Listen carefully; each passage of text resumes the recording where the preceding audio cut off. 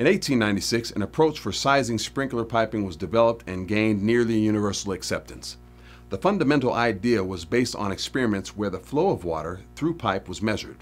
It was evident that more water flow required a larger pipe diameter to minimize pressure loss. Without adequate water pressure at the discharge device, the water spray pattern would be lacking. After considerable empirical testing, the pipe schedule system was born.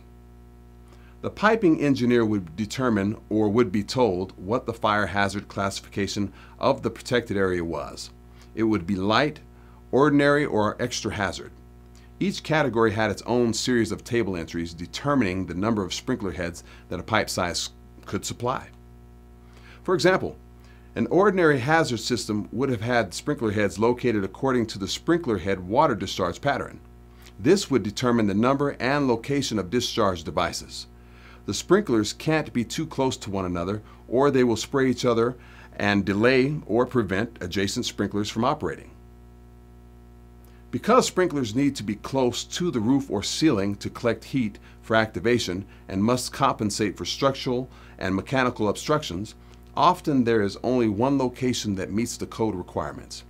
After the physical layout of the system is determined, the sprinkler head furthest away from the water source would be the starting point. Counting back means that the first two sprinkler heads would require a 1-inch diameter pipe.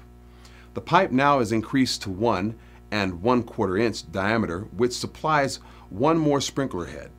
Starting at the fourth sprinkler head, the pipe increases to 1 1/2 inch diameter. The table indicates up to 5 sprinklers can now be supplied, and so forth. Many other design considerations are provided by NFPA, number 13, and FM data sheets. The sprinkler designer must consider the criteria for a properly designed system, including the maximum system area, sprinkler head discharge pattern layout, minimum system supply pressure, water supply duration, hose stream flow allowance, etc. Today, pipe schedule systems are seldom used in industry. They are more popular for residential systems. Under certain circumstances, they are allowed but generally not utilized because hydraulically designed systems prove to be more economical.